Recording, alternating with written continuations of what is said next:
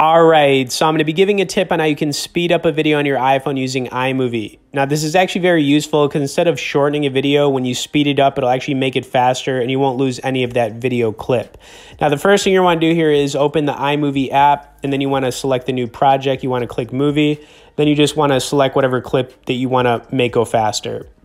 Now, when you're on the video editing page after you've added it, you're going to see an option at the bottom. You just want to click, and it's going to be the editing tool. That's what's going to appear.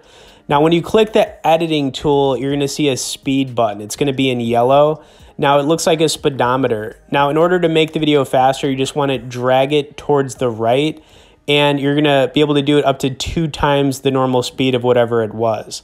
So now when you do this, like I said, it's going to get the whole video in there, but it's going to make it shorter because it's going to be going faster. Now, 2x is the most you can do on iMovie, but honestly, 2x is pretty significant as far as like the speed goes. And of course, on the opposite side of this, if you wanted to make a video go slower, you can make it go in slow motion by, doing the opposite thing. So instead of dragging the speedometer forward, you could make it go backwards, and then it'll make the video go in slow motion, and then it'll just make it go longer as well.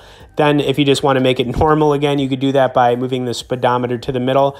But this is useful, especially if you're trying to maybe upload something to Instagram and you want to get under a minute, but you don't want to lose any of the video clip, TikTok, something like that. And then when you're done, you could just save your video, click the save option at the bottom, and then, click done or export, and then it'll save it up for you.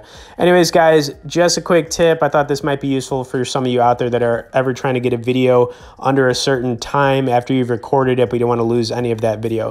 All right, thanks for watching this, guys. Smash that like button, subscribe to the channel if you haven't. Thanks for watching it, and we'll see you in the next one.